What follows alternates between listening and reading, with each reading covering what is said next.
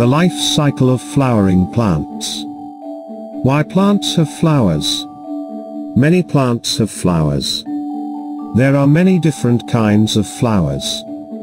What job do flowers do?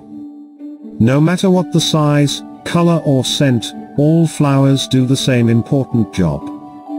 Some flowers are big. Some flowers are small. Some flowers are colorful.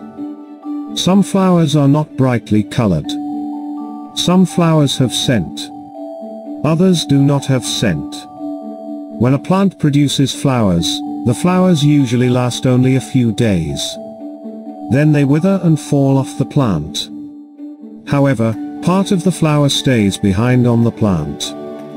This part becomes the fruit. The seeds form inside the fruit. The seeds grow into new plants. The new plants grow and produce flowers to form new fruits and seeds. So flowers help the plant reproduce to form new plants. What you have learnt. Most plants have flowers, but not all do.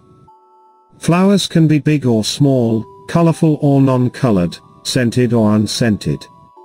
Flowers form fruits. Flowers help plants to reproduce.